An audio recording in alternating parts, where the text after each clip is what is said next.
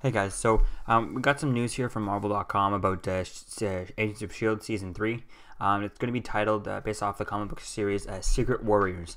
Now, if you don't know what Secret Warriors is, this is we got this poster here for it. This is what Secret Warriors kind of looks like. And it'll be coming out on September 29th.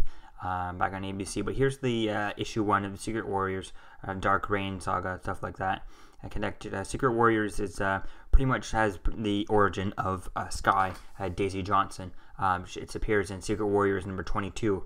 It was where they really go into her origin after her first appearance in Secret Wars back in 2004, number 2, the one with Wolverine, black cover of Wolverine on the cover.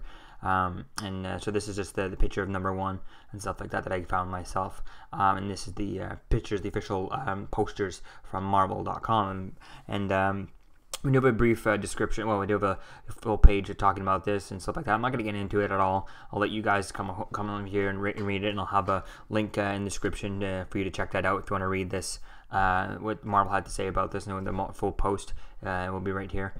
You can check it out at kylereview.tumblr.com or link in the description, like I just said.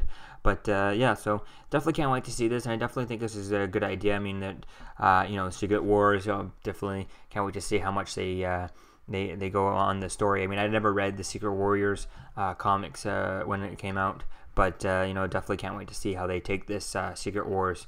This whole Shield versus Inhumans and stuff like that, and the whole Inhuman idea, and how they try to keep this a secret war without involving everything, so this doesn't become a registration act and stuff like that. So I could definitely see this Secret Wars definitely be something that definitely is going to be a very cool thing to see how it happens, and how they're trying to not have Civil War happen, but then all of a sudden it ends with Civil War, stuff like that. So I definitely can't wait to see how they have that all connecting up together when Civil War comes out. So definitely can't wait to see. So let me know what you think about this, guys, about the Secret Wars coming to S.H.I.E.L.D. Season 3. So let me know what you think, guys, in the comments below. I'll see you guys in the next video. Peace.